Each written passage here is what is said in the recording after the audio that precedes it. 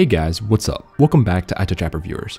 Sorry for no video yesterday. I was out with some friends. I try to have this video up before I go out again tonight, but no promises on that. This might be a late video. But I do have three pretty good stories to go over and one mini one. The mini one, real quick, is that Apple has now recognized that the MacBook Pro keyboards are not the best, and they are now being repaired for free for Apple's service program. So if you have one of those, go check out this story and read more about it.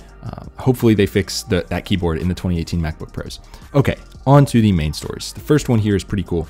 TSMC ramps up production of 7nm chips ahead of 2018 iPhones and invests $25 billion to move to 5nm by 2020. So as these chips keep getting smaller, in case you guys aren't up to speed with this, as they get smaller, they're more power efficient and also more powerful. So the whole aim is to get them pretty much as small as possible, and well, 5nm is pretty freaking small. And by 2020, that is pretty ambitious, but I think if anyone can do it, it's going to be Apple. The ramp up will boost TSMC's overall production capacity from 10.5 million to 12 million of these chips in 2018. The chips built using the 7nm process technology are destined for AI, GPU, cryptocurrency, and 5G applications, totaling 50 chip designs by the end of 2018. For iPhones, the new 7nm process will pave the way for the type of performance improvements customers expect in iPhones every year. So orders for Apple's custom A12 processor for use in upcoming iPhones will play a major driver of TSMC's 7nm chip production growth in 2018. And they're trying to move to the 5nm chip towards the end of 2019 or early 2020, with plans to invest, like I said, $25 billion. So Apple is very dedicated to their CPUs, GPUs, all that stuff that they are building themselves for these iPhones. And there's even talks that they're doing it for the MacBooks. Obviously right now they're using Intel's, but I think they want to switch over to their own because honestly, they're really good at it. So that would be cool to see. For all of us that use Boot Camp on our Macs, it might kind of mess with that a little bit if they're not using an Intel chip, but there could be some workarounds or something crazy, or you could just use Parallels. But yeah, so cool to see that Apple is investing in their chips. So, okay, next one up here, Supreme Court rules police need warrants to obtain a user's smartphone location data.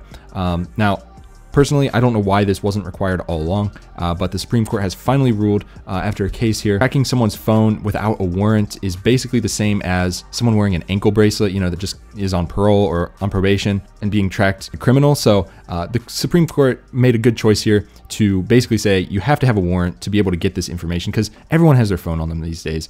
Everyone has GPS on. Even if you don't have GPS on, your phone is constantly pinging cell towers around you to find the closest one for the best service. So if the ISP or whatever, Verizon, looks and sees, oh, okay, it pinged this tower, and this tower at this time, they can triangulate your location. So really, if your phone's on, you can pretty much be tracked. And I'm very happy that they decided this. Of course, a lot of people will point out warrants are very easy to get depending on the judge, and that's very true. But this will just add one extra step that the cops have to get before they can just track people. And as you can see here, my comment is second top comment, so I'm pretty happy about that.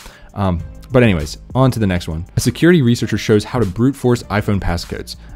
So if we scroll down just a bit, I'm just gonna quickly breeze over this. So if you have your iPhone set to maybe, I don't know, erase everything on it after 10 failed attempts, well, this brute force attack basically says, if you send your brute force attack in one long string of inputs, it'll process all of them and bypass the erase data feature. So he explained that when an iPhone or iPad is plugged in and a would-be hacker sends keyboard inputs, it triggers an interrupt request, which takes priority over anything else on the device. So what he found is if he just sends one huge string of just every single possible combination on an iPhone, it will basically not allow that phone to notice that it's been over 10 attempts. It just thinks it's one.